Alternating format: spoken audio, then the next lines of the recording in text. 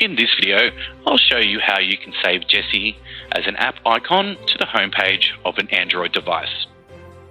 When you have logged into JESI and you see the My Journeys page, you'll see just above where it says New Journey, in the top right hand corner, there are 3 dots. Click there.